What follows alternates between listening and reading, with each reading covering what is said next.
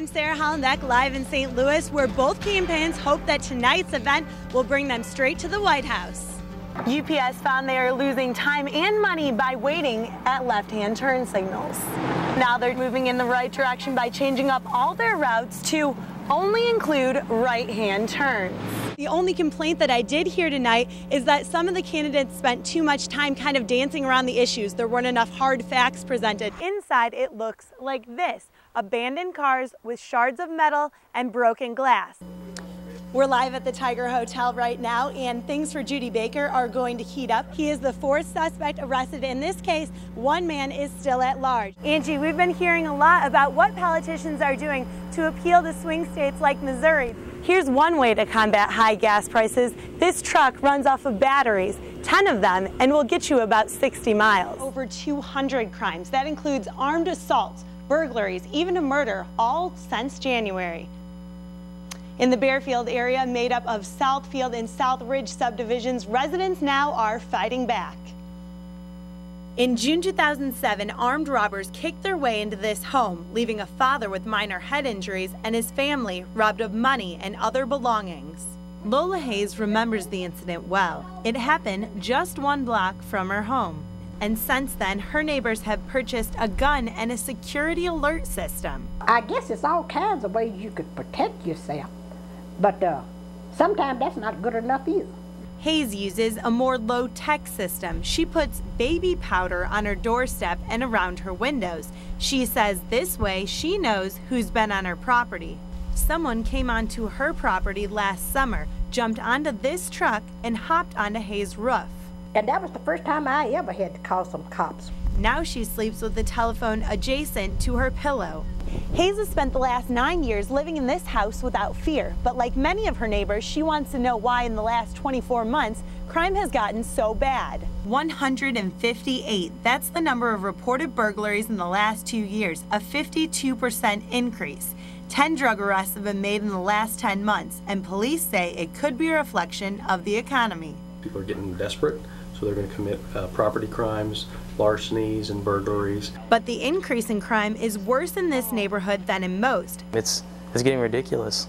Matthew Hina places much of the blame on out-of-town property management companies, like the one he rented from last year. This is the house Hina lived in. He originally signed a lease with the local realtor. But before he even moved into the duplex, he received this letter stating his new landlord would be located 100 miles away in Blue Springs. He says the company rarely made repairs to his unit, and after a neighbor's was broken into, a broken window went unfixed for months. When we contacted the owner of the management company, he said he hasn't noticed any crime in the neighborhood. But the crime has encouraged the South Ridge Area Neighborhood Association to reestablish their Community Watch program. At the most recent Neighborhood Watch meeting, more than 50 residents showed up, and the president says that's more than triple the average number. People want to get involved to make sure the neighborhood stays as safe as possible. Others are simply leaving the area. Hina moved to the other side of town this fall, and after a decade living in the neighborhood, Hayes has her home on the market. Do you want to see where the crimes are at? We've got it all mapped out, street by street. Bearfield residents ought to look for their streets. Check it out, KOMU.com. Tomorrow night, the investigation continues, both ours and the cops. We'll look at how the neighborhood got to be this way and what the cops have to say about it. Join us tomorrow night at 10 o'clock. Rolling in profits during a time when other small businesses everywhere are plummeting? It sounds crazy. They call them cheetahs, businesses that actually thrive during tough economic times. Small businesses, entrepreneurs, that's the future of our economy. Eddie and Rosetta Summers know a lot about the material under your feet, but that doesn't mean they'll walk all over you. We just love to see the customers get excited. After 35 years, their business is going up and up, and they have bigger goals under wraps. Increase our sales like maybe 15% this year, maybe 20 hopefully. They own one of more than 6,000 businesses being recognized in the state for creating new jobs and increasing profits. The state hopes to use $2 million for startup business loans. The Summers have their own advice. Don't wait for the business to walk in the door. There's business out there. Because in tough times, you've got to impress to sell. The Summers wanted their customers to feel at home in the store, so they built a full-scale bar where clients can sit down and even enjoy a glass of wine. So with a granddaughter and possible future business owner in between them, there's no time to relax. The Summers are already back to work. Sarah Hollenbeck, KOMU 8 News, Jefferson City. Good job, man. Firefighter Danny Spry knows just how tough putting out fires can be. Good job. All right. He's a second-generation flame battler and says growing up, there's nothing he wanted more. That's why I wanted to be involved. That's how I wanted to raise my family. And now he's trying to spread his dream to others. You've heard of the Jaws of Life? Yeah. Well, we have what's called a cutting tool where we can spread doors. So he helped set up a firefighters challenge where kids get to see if they have what it takes.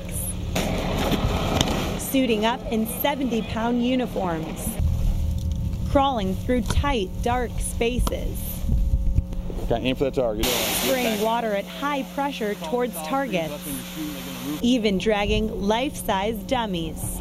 Youth who are interested in this profession can begin starting at age 14 with the Explorer program. But before they go out, they have to learn how to put on all of this equipment in under 60 seconds. We put one Explorer to the test. Mission complete. So are the kids interested?